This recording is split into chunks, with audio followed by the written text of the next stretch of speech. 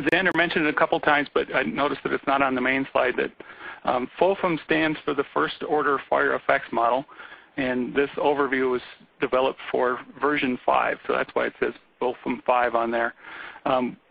Just as background, we're currently working on the 6th version of FOFEM, so there's some things that we want to update in the model, and I'll go over some of those things as I walk through this presentation. My plan is to do first a PowerPoint presentation that's just going to give this overview of FOFEM. Then I'm going to do a live demo from my computer to show a little bit how things work. And then if there's time, I might follow up with some other material, just a couple of other studies. So first of all, FOFEM 5 is a computer system to calculate the first order fire effects from simple inputs. So relatively simple inputs, you don't need a lot of information to make FOFEM 5 work. It's a Windows program that sits on your desktop, so it's not a web application. We did have a web application for a while that wasn't used a lot, so we've taken that down, and we can re-examine that in the future if we need to. So FOFEM has a graphical user interface. It also has a batch mode, which is really nice if you're running, you want to get fire effects simulations for a number of plots.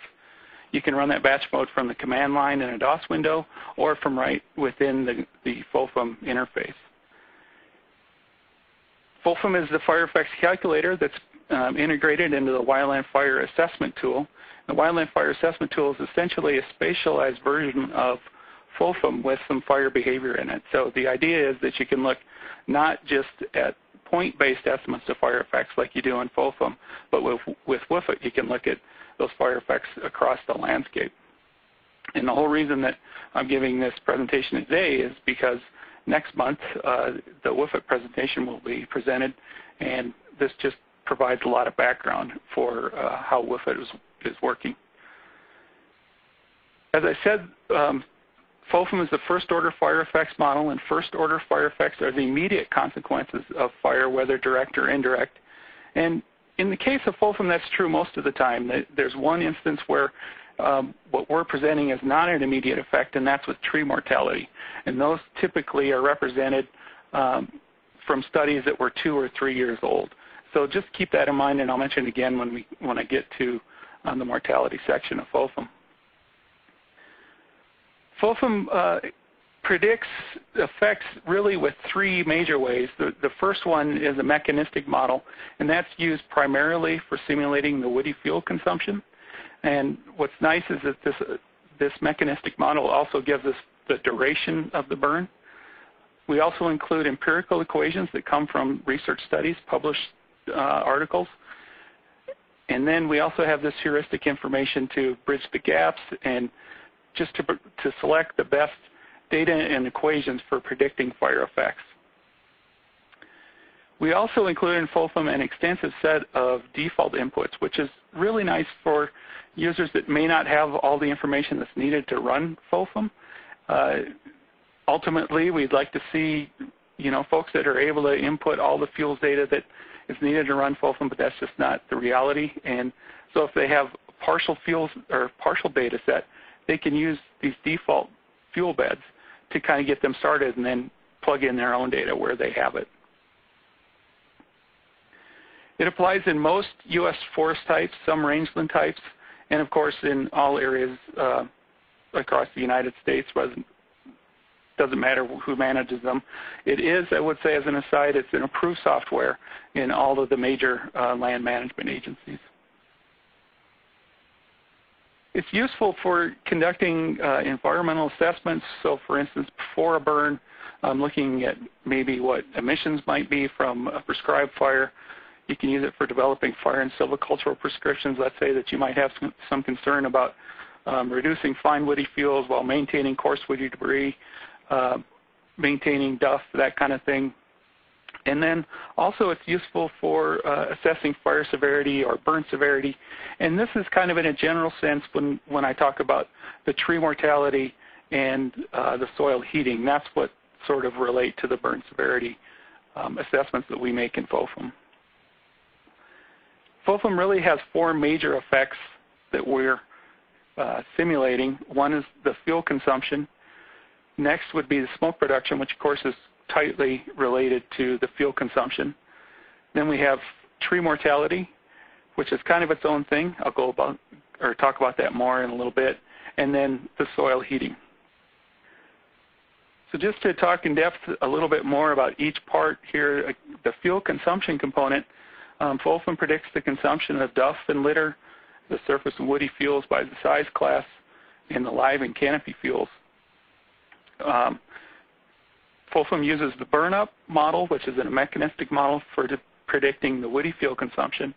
And what's nice about using burn-up is that you're not just looking at a pre-fire condition and a post-fire condition, a before and after. Burn-up actually works on a time step, so you can see what's happening between ignition and when combustion ends.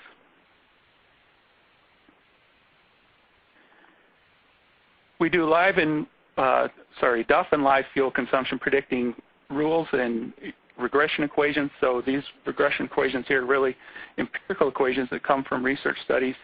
And we can kind of direct the user, or the user selects cover type, region, moisture, and season to direct FOFEM to pick the best relationships for the simulation.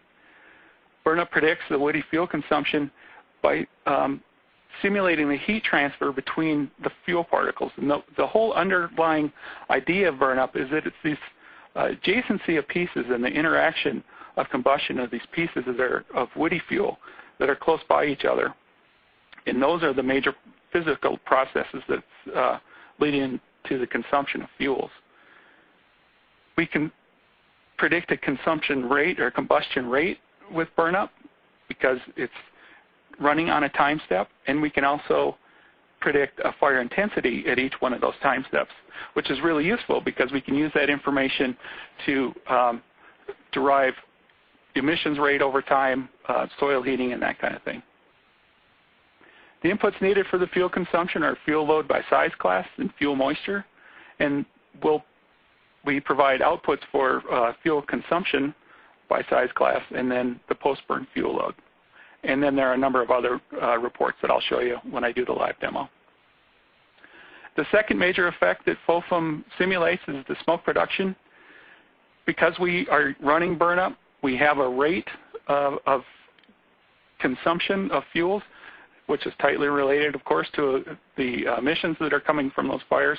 We can calculate an emission production rate and then the fire intensity over the whole period of the burning time, the combustion is occurring for the surface fires. We simulate the flaming and smoldering combustion, and each one of those has its own emissions factor and combustion efficiency. So what's nice again about burnup is that the flaming and the smoldering can happen at the same time, and we can model that within FOFEM. You get estimates for all the different components of smoke for the particulate matter, carbon monoxide, carbon dioxide, methane, so on. We use these published emissions factors to estimate the smoke production. We have separate emissions factors for the flaming and for the smoldering, which both can occur simultaneously, as I said. And then the emissions production we can show a graph of that over time. We can produce a table of that over time from when ignition starts until the combustion ceases. The inputs needed are the same things for fuel consumption because they're so tightly related. Fuel load by size class and the fuel moisture. And then we'll produce the smoke production rate for all of the components of the smoke over time, and then the overall combustion efficiency. The third major effect that we simulate in FOFEM is tree mortality. And at first look, this pre-fire and post-fire mortality doesn't make a lot of sense. I'll explain it a little bit. Pre-fire is if you're planning something, you're going to have a fire, and you might know basically what the fuel moistures are and what your flame heights are and that kind of thing. You can sort of, you can use FOFEM to look at the potential mortality in those stands pre-fire, so before it actually happens. The post-fire mortality equations from the people that use them say they tend to work a bit better, is when you go in after a fire and you're actually making assessments on those trees that are a little bit different than the pre-fire assessment. And so you can improve your mortality prediction by using those post-fire equations. The mortality is predicted by species and size, and by size here, it's really DBH, which is related to bark thickness. The slide says that we predict mortality for 207 tree species, and that gives me a little bit of heartburn because really there are only about 30 equations in FOFEM for mortality.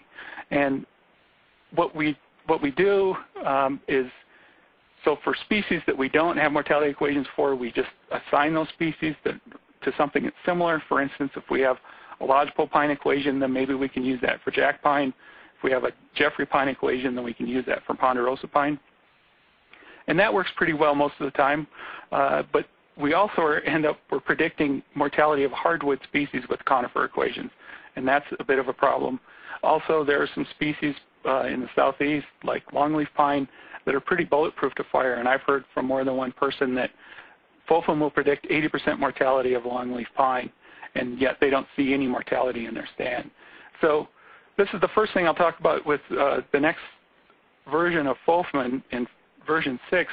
I think we all want to examine these mortality equations, find new ones where we can, maybe limit the equations that are actually being used or the species that are being used, or we'll do what we do now, which we provide an actual estimate of mortality, but in version 6 maybe put a big asterisk next to it that says that this tree species, this hardwood species, for instance, mortality was predicted using an equation from a conifer species, and it might not be worthwhile.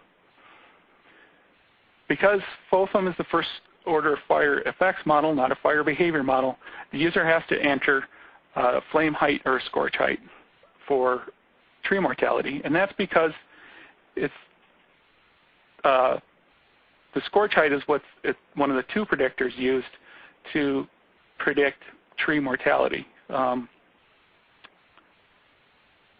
Sorry, I had a little glitch on my end here, but I think we're okay now.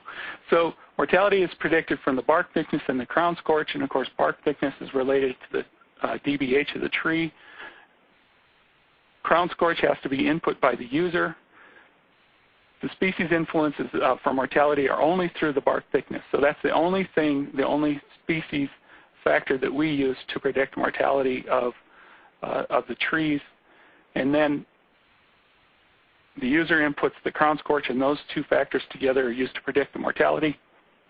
And the FOFEM's mortality algorithms, they've been found to work pretty well in western conifers anyway. And like I said, in the southeast, they might not work so well. Oak hickory forest, they're probably not going to work so well. So those are improvements that we want to make in version 6.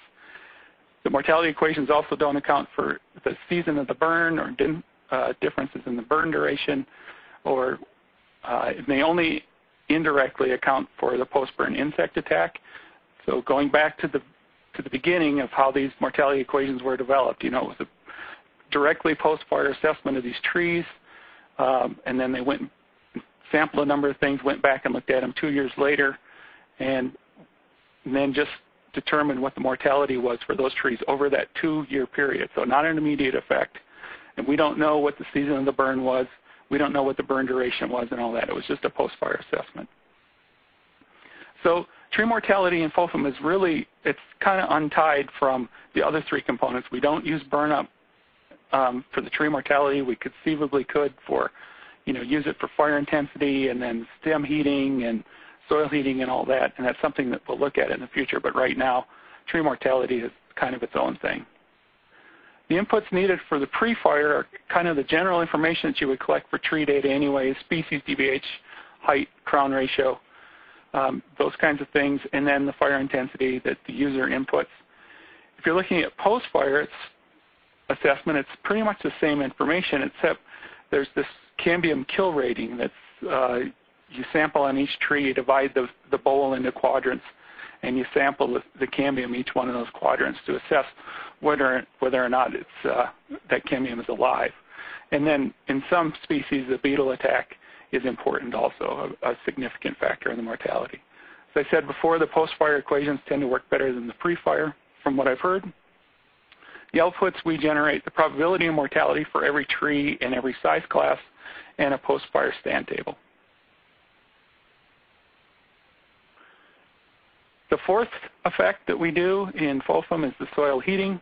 We model temperature at different depths over time. So for every 1 centimeter in the soil, beginning at the soil surface, which is right below the duff, and then every centimeter down, I believe, to 12 centimeters, we can predict what the time or what the temperature is over the whole duration of the burn.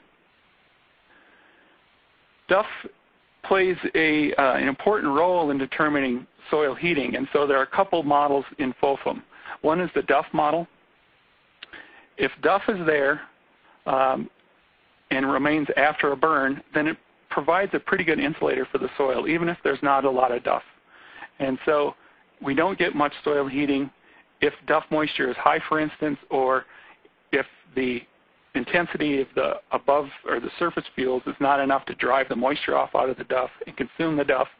Duff remains that insulator and limits the soil heating. If the duff starts to get consumed, so the moisture is below 40% or so, then duff is its own heat source, and the burning of itself heats the soil. If there's no duff layer present, then all of the heat that's driven into the soil in FOFEM comes from the surface fire and the intensity that's essentially coming out of burnup. One thing that we want to look at in version 6 is that there's some complex interaction here. For instance, the current equations, when we have deep duff, it doesn't ever burn all of the duff in a fire, regardless of what the moisture is. And so we need to revisit that. In fact, it's already been revisited. The code has already been incorporated into testing versions. So we're modifying FOFEM some just to improve some of the predictions that we're making in FOFEM. And version 6 will include some of that. It'll also include, we're looking at this question about when FOFEM is present at the beginning of a burn, and then it's all consumed, and then you have the surface fire intensity above that's still contributing soil heating. Right now, FOFEM doesn't handle that situation very well, so we're looking at improving that too in version 6. Inputs needed are the fuel sizes, the moisture, and for the soil heating, we also need a soil texture and a moisture content of the soil. Outputs generated, the soil temperature at those depths, those 1 centimeter depths over the duration of the fire. We'll also produce a report that shows the depth to the deepest depth that reached 60 degrees Celsius, which is typically the temperature people think that living tissue is destroyed or dies, and then 275 degrees Celsius, where we kind of see changes in soil characteristics and that kind of thing. So the strengths of FOFEM are that it's relatively simple. It's easy to learn and use. When you install FOFEM, it's just a real easy install package. Everything you do is on one screen. You're not switching back and forth between different screens. The reports and everything come right out on the same screen. You'll see that in a minute. It can be used for a variety of purposes, as I said at the beginning, whether it's planning for emissions or fuel consumption or tree mortality, whatever you're looking at. It can be used for those kinds of things.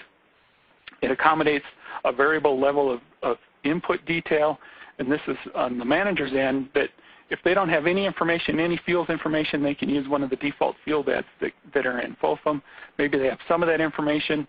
They can pick a default fuel bed in FOFEM that's similar to what they have and then input their own data where they have it, or they can just input all of their own data if they want to do that. And we have this heuristic information that helps bridge the research gaps, sort of guesses and that kinds of things on how things react when we don't really have published studies to back up some of the decisions we make. And it also helps us get around, there's just an infinite variety of variables involved in determining fire effects. And so the approach that we use in FOFEM helps get around some of the complexities of that. Collaboration, I just always like to talk about the people that have been involved, if only so people don't think this is something I came up with last week. The fuel consumption, Frank Albini was the guy who wrote the burn-up model and really did a lot of work on determining large fuel burnout in prescribed fires and that kind of thing. Mark Finney reprogrammed burnout so that it could be incorporated in things like Farsight, but also so that we could incorporate it into FOFEM. And they looked at this, the difference between the flaming combustion and the smoldering combustion and how to incorporate those kinds of things into FOFEM. Smoke reduction was put together, that module was put together by Ann Atchison and Mark Schaff. Soil heating, a lot of the basic work was done by Roger Hungerford, and then Dan Jimenez and Jim Reardon looked at Roger's work and incorporated that into FOFEM, specifically into FOFEM 5. Then acknowledgments, Jim Brown, FOFEM was really his idea. When Jim retired, it was kind of taken over by Elizabeth Reinhardt and Bob Keene, who have sort of ushered along. Since FOFEM 5 came out, Larry Gange's been our programmer. Roger Ottmeyer with the Farrah Group at PNW, he has provided, of course, the FCCS fuel beds, but was also involved in the calibration of the burnup model, and has just been, he's been given us a lot of useful information for continuing development of FOFEM, good ideas. I was involved in some of the post-frontal combustion work and in determining the bark thickness equations. And then Scott Mintzmoyer did a ton of work where he looked, did a literature search of all these fuels classes to determine default fuel loads for the different classes that are used in FOFEM, and I'll show you a little more about that in a minute. So this is at this point is the end of the PowerPoint. This is the web address for the Fire Lab Science applications. You can go there, find the download for FOFEM. There's also a couple of tutorials there. There's essentially this same PowerPoint. So if you want information, you can go there. If you have specific information or specific questions about FOFEM, you can send me an email or give me a call. So if there aren't any questions. Yeah, maybe since there is sort of a natural break here, maybe I'll unmute the line for a second and we can see if anybody has any questions at this point. So if you're eating loudly or having a background conversation, you might want to put your own phone on pause, and I'll go ahead and unpause the main line.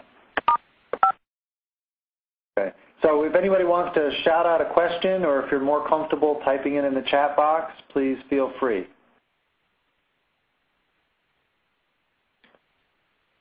We have a shy audience. Anyone? Okay, I guess we'll sort of move on then. Let's go ahead and move on. Maybe I'll leave the line open here, and we can move on to the live demo. Okay. I see. Well, this always is a little bit tricky. But it looks like it's working. We're up. Good. All right. Most people may find that their screen is a little bit hard to read. It's a little small. But hopefully if you've used FOFEM before, this will kind of remind you where things are. And if you hadn't, it'll kind of give you an idea of what it looks like. You may not be able to read every line or every line of the output. But if you have questions, we may be able to zoom in on different parts. So I'll turn it back over to you, Duncan. All right. Thank you. So I'll try not to make this too painful, but I do want to give enough information to folks so that they kind of understand at least the basics of how FOFEM is working. At the top here, I'll go through all these different parts of the data entry screen here. The first thing is the project menu, where you can open and save, make new projects. So any kind of project that you might want to save for later, you can do that here. Reports, you can create, save, and print reports. You can create, save, and print graphs. View to switch between the graphs and the reports. The option setting, there are a few options here. Some people just want to run the burnup model all by itself, so this is where you can do that. You can create a sample burnup file and then input that file into burnup and get the outputs.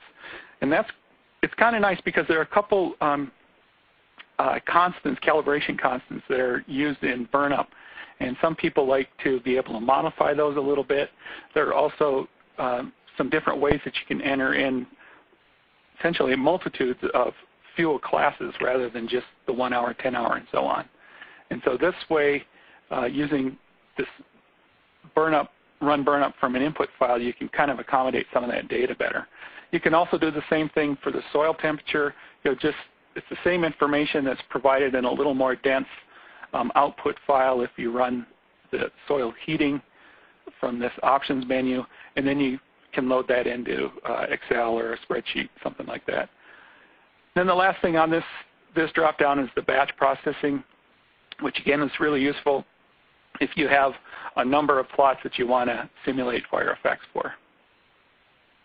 To help, I do want to point out, not that it's anything super special, but there's a part of it here that is really useful for if you're running FOFEM and you just kind of wonder what's going on in the background. There's the scientific content section. And so, for instance, if you're looking at fuel consumption and you wonder, what equations are used to predict dust consumption? Hey, Dan, let me break in for a second. For some reason, that new window that popped up isn't shown, and so we just get a black box. I don't know why. Okay. So. All right. Then I'll just close it out. Okay. So I will explain that the help does provide the scientific content. If you want to know specifically what equation was used, everything that's calculated in a FOFEM, when you see it in a report, it'll tell you what equations were used. You can go into that help file, look up the equation, and say, well, hey, that's sort of like what our situation we have, or that's not anything like what we have. And then you can use that to balance the reality of some of the outputs that are coming from FOFEM. There are radio buttons here for the 4 different effects that we're simulating. The mortality window looks a little bit different than the fuel and the smoke and the soil. The only thing different from the soil is over on the right. We've got this soil drop-down box where you select your soil type and your soil moisture. The next box over here at the top is this is where you save your project file. And you'll notice that a lot of these boxes up at the top especially don't have any labels on them, which is another issue that I see with FOFEM, and so we're going to fix that in version 6. But if you type in these boxes or click into them, there's a description that's given right down here below that'll tell you kind of what that box is for. So this is the path name of the project here.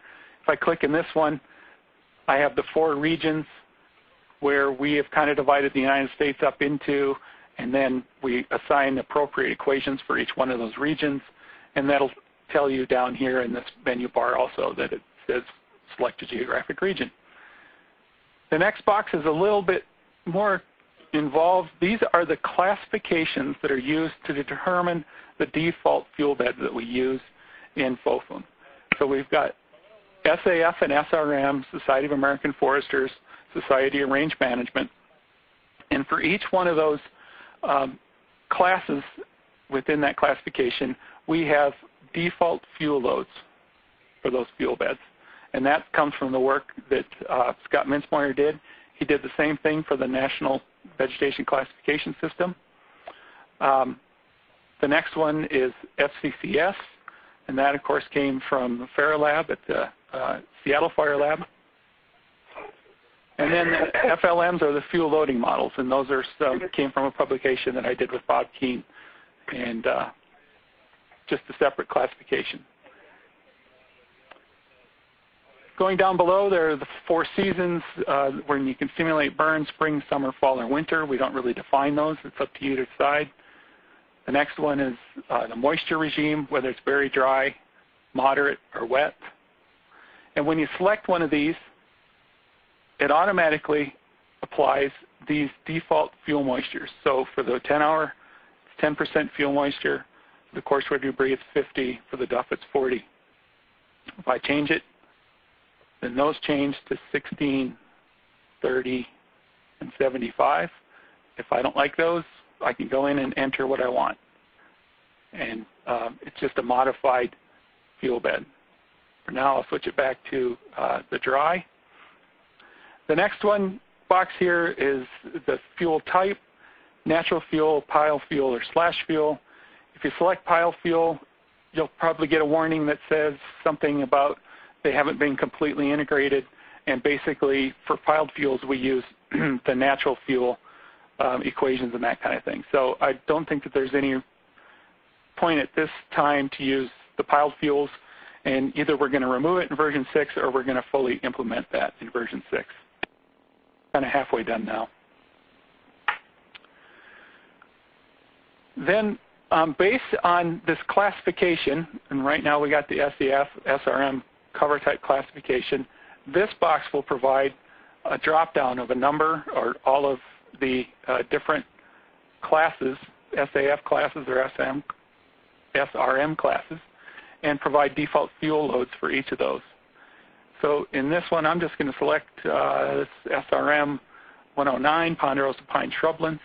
And when I do, I get default fuel loads in here for liter, for the 1 hour, 10 hour, 100 hour, and so on down the line. This whole row are the default fuel loads. So if I'm a manager and maybe I know what the fine woody debris and coarse woody debris is, I could select this SRM cover type and then enter in my own information if I have it.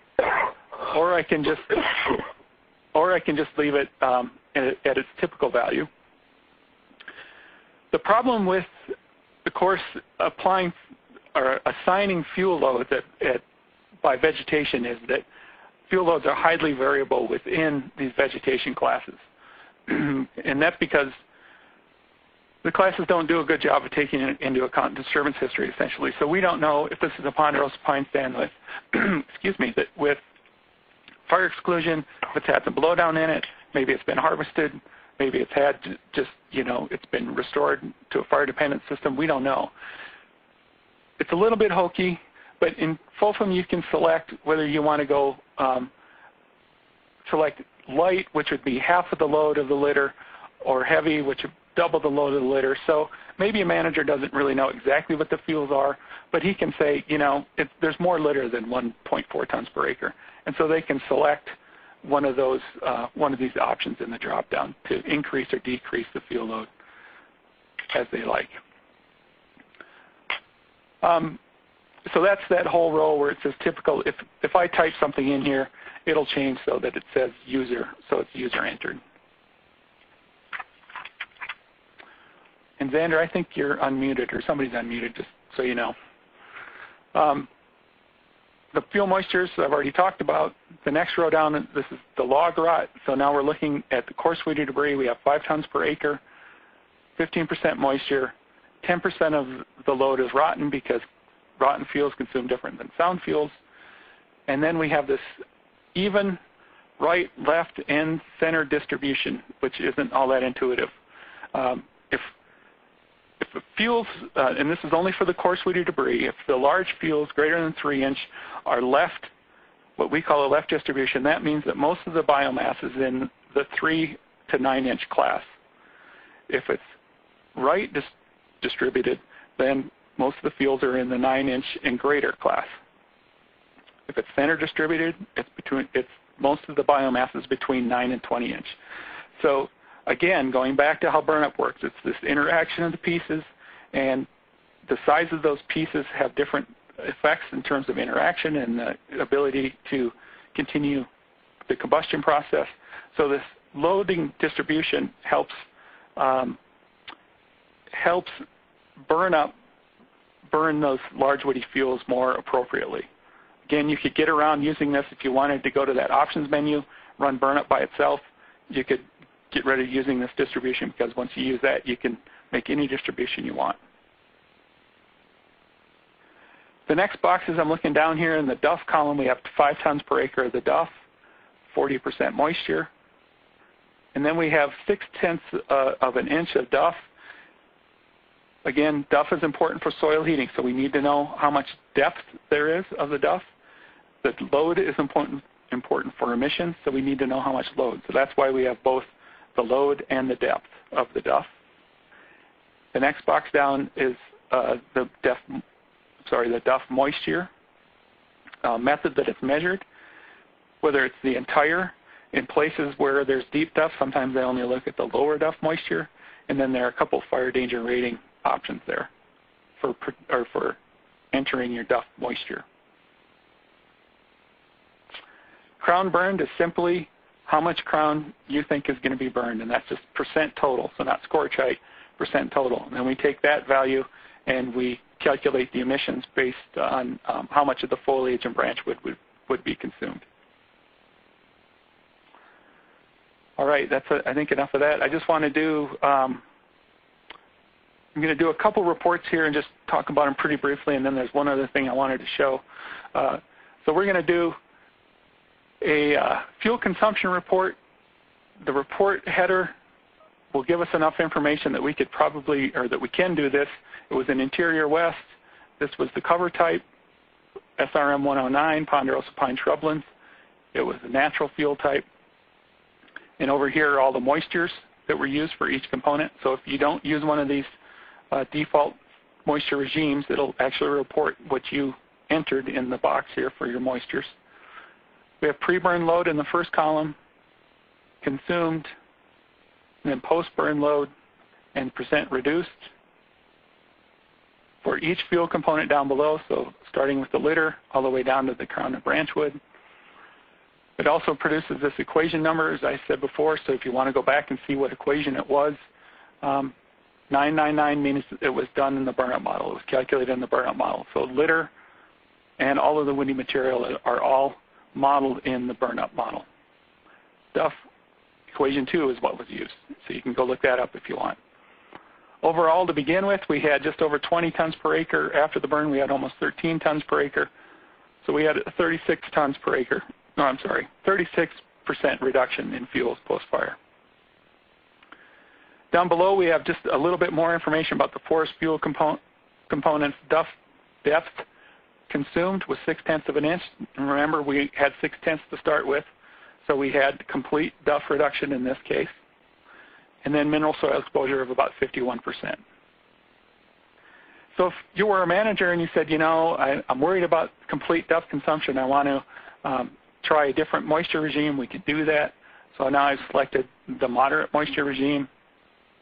I just go up and I create another report, and the report immediately follows in this report window, the one that was right above. So everything above that line is the first report at the dry moisture regime, and everything below here now is at the moderate moisture regime. And in this case, we have about 31% consumption of the fuels versus 36% the first time. And in this case, or in this simulation, we consumed only 0.4 of an inch of duff. So that means that there's some duff remaining. Remembering back to how important duff is as being an insulator versus a source of heating to the soil, we can run a soil heating model to see what difference that keeping that duff on site makes to the soil heating, for instance. So I'm going to go back and I'm going to select dry. I'm going to select the soil heating module. I'm going to leave the soil type as coarse silt, the moisture at 10, and then I'm just going to create a graph, accept those defaults. And in this graph, and I'm not sure if you folks can see the color, but there's a invisible line here at 60 that everything above is red. So what we see is that this is the soil surface over 250 degrees C at the soil surface, 1 centimeter, 2 centimeters, 3 centimeters, 4 centimeters, all the way down to 7 centimeters. We have soil heating greater than 60 degrees C.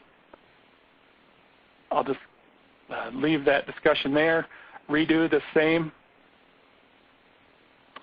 soil heating simulation, except change it to the moderate soil moisture, create the graph, accept the defaults, and you can see just by changing the moisture, we have duff that's remaining now, and we've reduced a lot of the soil heating. We could conceivably maybe modify just the duff moisture. We set, instead of at 75, we set it at 40, and this will be just a guess. I have no idea how much soil heating we'll see, but here we see increased soil heating just because the duff is now at 40% moisture, so the more of it is being consumed. We can change it to 30. This is just out of my own curiosity. It stays about the same. So at this point, this is probably the heat going into the soil is not only the heat from the surface fire, but also the heat from the burning duff.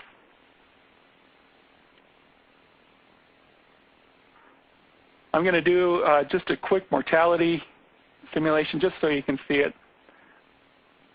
In this case, I've just entered some trees. We've got two sets of trees for 3 species types.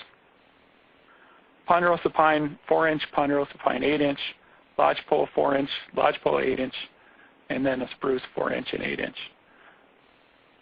I'll set my scorch height at 10 feet and do a simulation, create this report. This report will show us the original stand density. Again, we have our 60 trees, 30 in the 4-inch class, 30 in the 8-inch class. Those are our species, so we have 3 species there. I skipped over the trees in the post-fire stand density.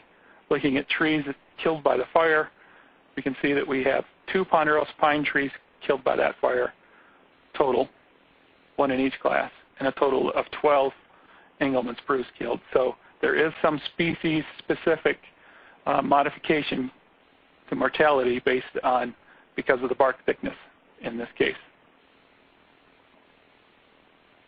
The next table is the probability of mortality. In this case, even though we predicted that one out of 10 trees would die, the actual probability was 6%. So, 6 out of 100. The equation number that was used is 19. For the lodgepole pine, we have 35 and 30%. For the Engelmann spruce, we have 65 and 52%. So you can see, again, the species-related differences in mortality.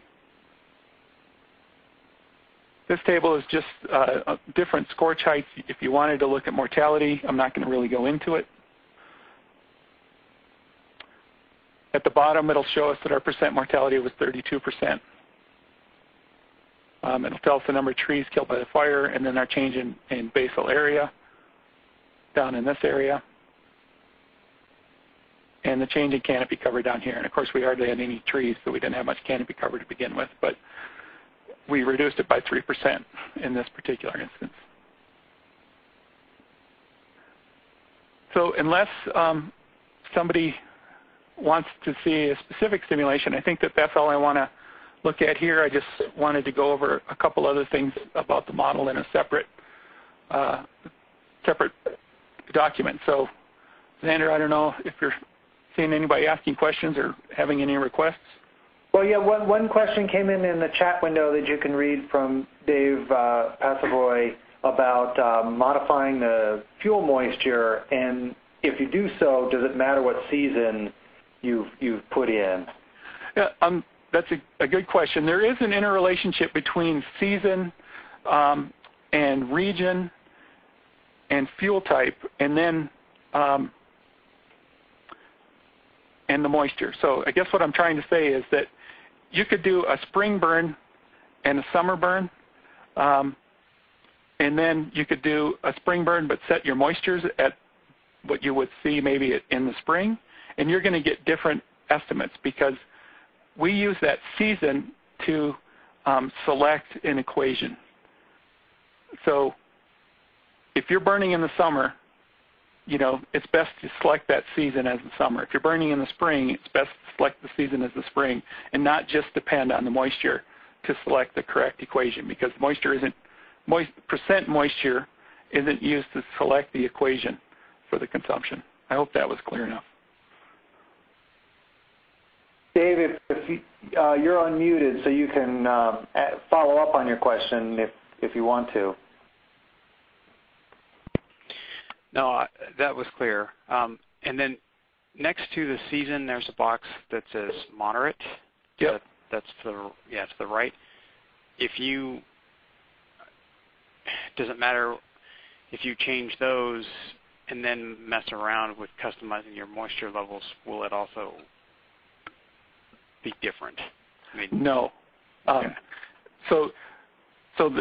These are just a convenient way to set all of those moistures at once. So they're all set to some, dry moisture regime, all set to moderate. Then if you go and you change those, it doesn't.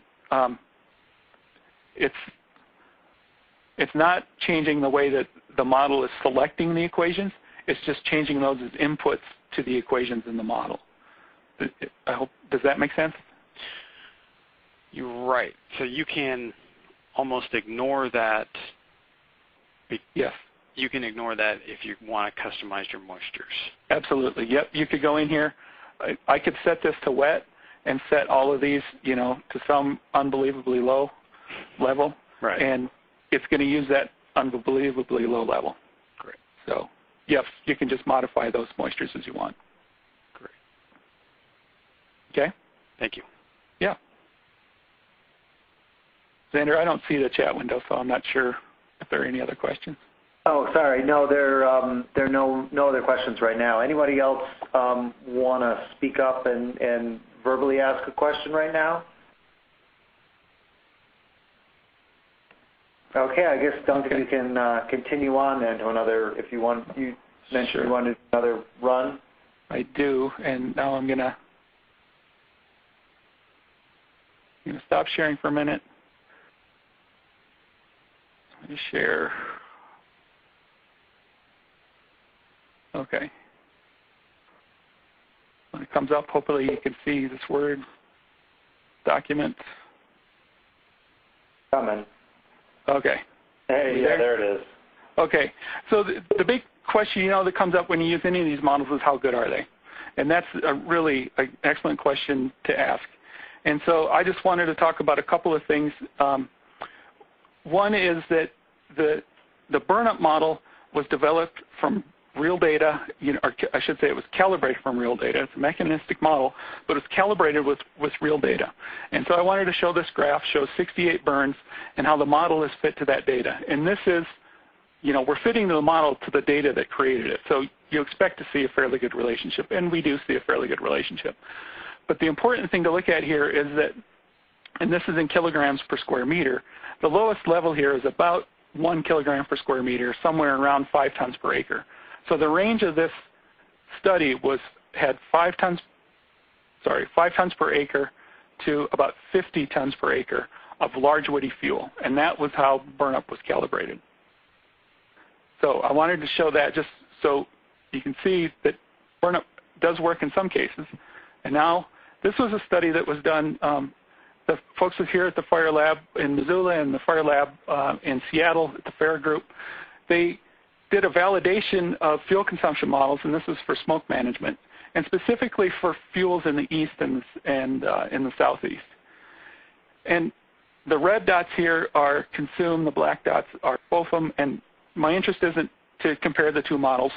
My interest is really just to show you how well or how poorly, depending on how you look at it, the model is predicting fire effects. In this case, this is just woody fuel consumption, or not woody fuel consumption, total consumption. So here we have this total consumption box. We have some outliers, but it is interesting to me that this relationship tends to get better as you see more fuel, with this one exception up here in the upper right. But as fuel load goes higher, then the relationship between our ability to accurately predict consumption seems to improve. And I think that's because, when we don't have much fuel, we tend to have, kind of patchy fires and that kind of thing. And so that's just a theory. I have no idea. I should also state that this black line in the middle is the 1-to-1 line. What you want to see is all those dots, of course, going right up the 1-to-1 line. So in this case, you can see that both models are doing okay, not great. They're doing better as you get more fuel, so on.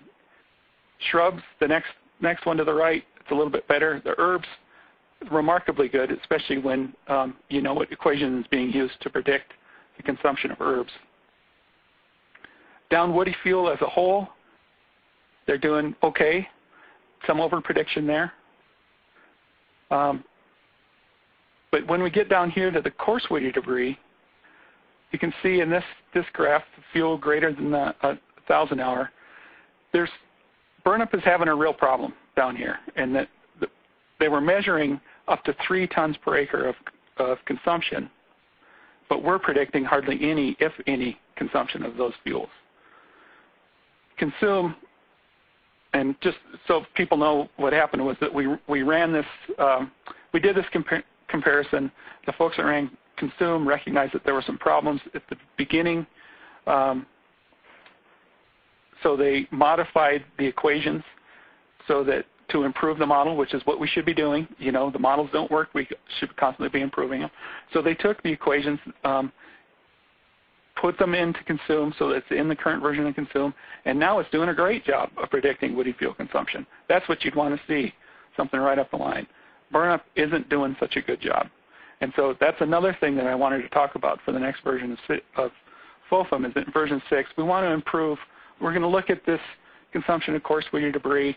We're going to maybe look at the consumption of the litter because we're not doing a very good job with that either, and try to improve the model. But overall, the models do a decent job of predicting at least fuel consumption and then supposedly emissions because they're so closely tied to each other. So that is it. I think I've used up my hour unless there are other questions. Yeah, we don't have to end exactly on time. I thank you, everybody, for participating, and feel free to hang around if you have questions. You can just unmute your line and shout them out or type them in the chat box.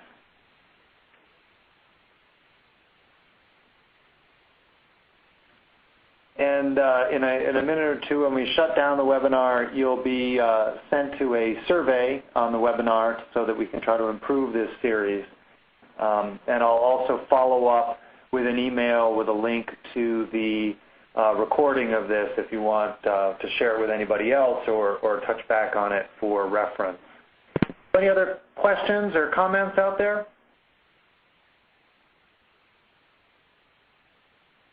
Okay.